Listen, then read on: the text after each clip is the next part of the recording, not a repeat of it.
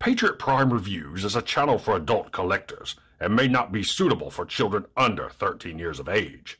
Viewer discretion is advised. This video is sponsored by toyhax.com. They're your one-stop shop for reproduction decals for your vintage G1 Transformers and upgrade decals for your modern bots. Weaponry for your figures from the Toyhax Armory, and great looking backdrops for your display from Toy Stages. And now you can get 15% off of your purchase using my promo code PATRIOT at checkout. So yes, 15% off your order using my code PATRIOT. So check out toyhax.com and make your collection stand out from the rest. And tell them Patriot Prime sent you. Now, on to the video. The featured bot in this video is the brand new Transformers Legacy Deluxe Class Crankcase. My final Wave 3 Deluxe bot showed up today thanks to Amazon.com. So let's take a quick look at the packaging, and mine is a little beat up. It's tore right there, it's smashed in the corner here, smashed down there, and smashed on this other side, and it's not due to how he was shipped because Amazon shipped him in a box instead of an envelope. It's just this damn Hasbro windowless packaging. I mean, this packaging is so stable and sturdy. I love it. Sarcasm right there. So anyway, you got Transformers here on the side, some great looking artwork of Crankcase in his vehicle mode, Crankcase himself in robot mode, so you can reach in through the windowless packaging and little Timmy can put his booger picking fingers all over the figure. Lots of wasted space right there. Transformers Legacy on the bottom. This side of the packaging has artwork of Crankcase in robot mode, a full body shot here on the bottom, and a close-up of his face right there.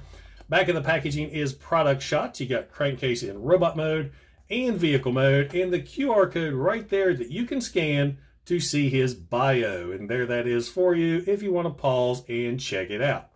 This side of the packaging features the same legacy artwork we've seen since day one. So now, without further ado, let's get Crankcase opened up out of this packaging and check him out. Don't forget to like, don't forget to subscribe, and welcome to Patriot Prime Reviews.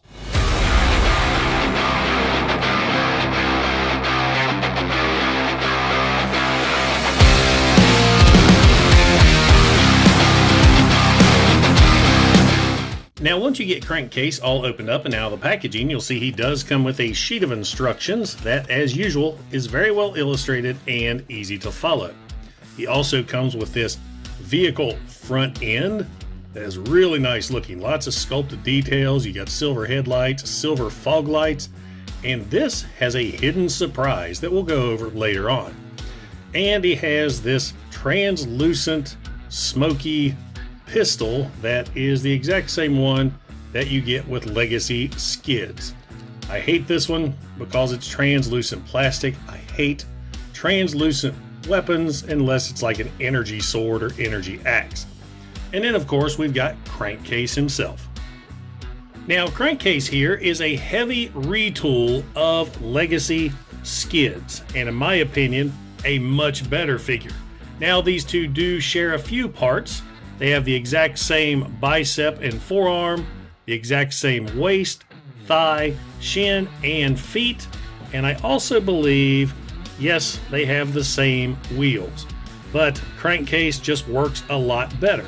He also looks dead on to the original Generation 1 toy, down to the collaring and the teal paint applications there on the chest that match the decals on the original figure.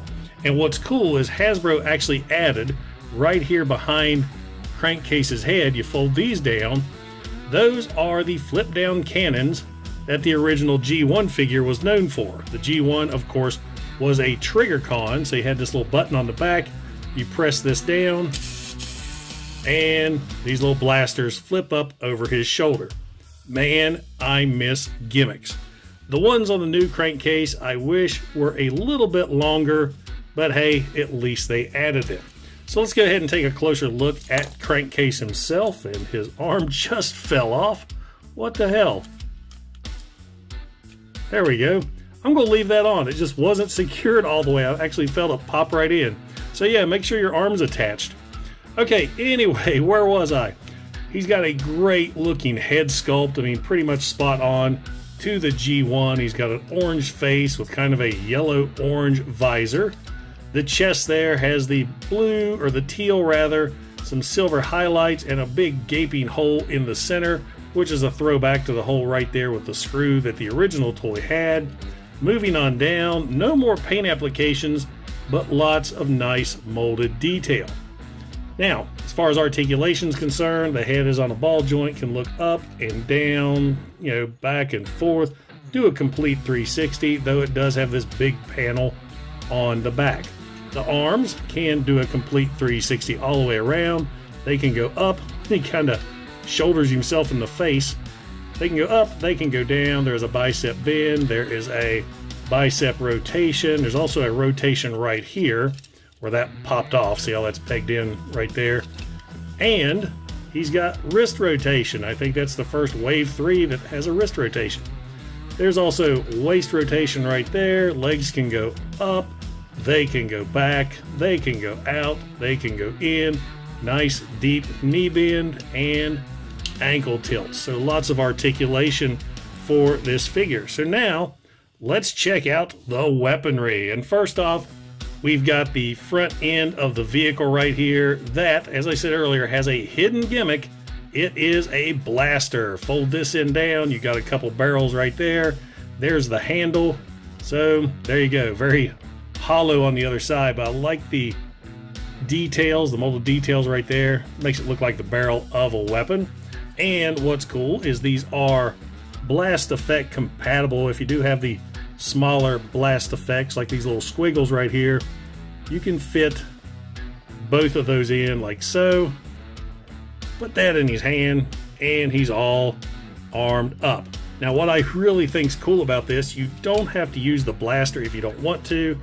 Fold that up. It's going to peg right into the center of his chest. Going to change up his looks a little bit, but there you go. And what's cool to me is it's like a hidden weapon. Say he gets captured by some Autobots, they disable his shoulder cannons, they take away his other blaster, and they think, oh, he's disarmed. Then all of a sudden, surprise, motherfucker! He pulls out that chest blaster and it's all over. So now, taking a look at his other weapon, showed you that earlier, it's translucent plastic, just like Skids. It can fit in his hand as well, but it sits up a little high. I don't like that for some reason. Yet, I do like attaching it to the port right there. I don't know why I don't like it in the hand. I like it that way better.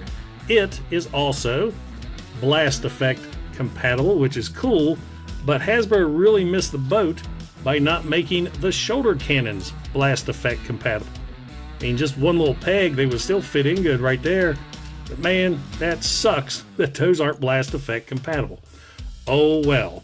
So now let's get into transformation. We'll go ahead and remove the weaponry. And now with the weaponry all removed, go ahead and fold the cannons all the way up to the top like so. Then what you're going to do is take the legs and squeeze these together. Go ahead and flip down this section right here. And now take the figure and take the waist section and bring it up just like so. It's going to click into place. I can get it. There we go. The joints on mine are really tight, which is nice. So now he's kind of more dumpy looking than he was before. Go ahead and bring the back section down. You can actually position this two different ways. If you don't like the hood, you can leave it like that, or bring it down if you're not a fan of the hood. Bring this down, bring the front of the vehicle up, just like so. Bring the arms down, and rotate these in, and then take the wheel sections and just flip around. Now with the forearms, there's a little catch right there. Make sure that matches up to the slot on the forearm. There's one. There's the other. Go ahead and shut the doors on the side. And now you're going to bring this section up, and this little blue section right here, you got these little tabs.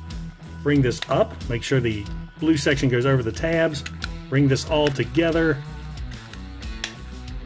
Make sure it tabs in, clicks into place. Take the wheels, bring these out. And lastly, take the front end blaster and attach that. And there we have Crankcase in his vehicle mode. And this looks really, really good. Nice, dark, translucent windows right there that really don't look too bad, but you can still see the robot junk there on the inside. Lots of details along the side. You can make out the details there on the door. On the back, he's got the spare tire, and I love the paint applications right there, because if you take the original Crankcase, let me get him transformed real quick. There we go. So now you have the two crankcases together. Now, of course, the original is light gray instead of black, but look at the paint applications, how well they match. You got the blue stripes, you got the teal with the Decepticon insignia right there. The front end is dead on, and he's got these sticker decals on the side of the vehicle and back that match up to that paint application right there, along with the spare tire. Of course, the original has his head sticking out of the back, so that's at least gone. Whoops. But yeah, I think this looks really good and transforms so much easier and pegs together a lot easier than Skids. Biggest complaint with the vehicle mode, back with the wheels. You got great looking wheels on the back and these little pegged on wheels in the front that just really take away from the vehicle. So there you go, guys, Crankcase. And now for some quick size comparisons. Here is Transformers Legacy Deluxe Class Crankcase with Generation 1 Megatron, Generation 1 Crankcase, and fellow Legacy Wave 3 Decepticon Skullgrin. Transformers Legacy Deluxe Class Crankcase is a great Transformers figure. I enjoy this one a lot more than I thought I would. At first I thought he was just going to be a basic retool, but man, they so improved this mold over Skids. He's a lot easier to transform, everything snaps into place, and I couldn't be happier. The only complaints I have with this figure is the translucent gun, and I really wish they added blast effect ports to these shoulder blasters. I think that would have added so much more to this figure. So there you go, guys, Transformers Legacy Deluxe Class Crankcase. So, does a Transformers Legacy Deluxe Class Crankcase belong in your collection? Absolutely. I love this figure. This guy right here was the one I was least excited for when they announced Wave 3, and now he's one of my favorites. He's got a great robot mode, great vehicle mode, easy transformation. Thankfully, they fixed the issues with the Skids mold for him, and I love this guy. I mean, I am really surprised with how well he is. Minor complaints, the translucent weapon and the lack of blast effect ports on the shoulder cannons, but that's no biggie at all. So yeah, you see Crankcase on the shelf, don't hesitate. Pick him up. You are not going to be disappointed. Now let's hope we can get Windsweeper and Ruckus. I always liked Ruckus. Now guys, if you enjoyed the video, don't forget to like, don't forget to subscribe, and don't forget to click that bell icon to get notified when I upload new videos. Also, if you're in any position to help out the channel, I do have a super thanks button, and I also offer channel memberships. And I have to give a huge shout out to all my current channel members, because it is support like yours that helps keep this channel going. Once again, guys, this is Patriot Prime, signing out. Hooah!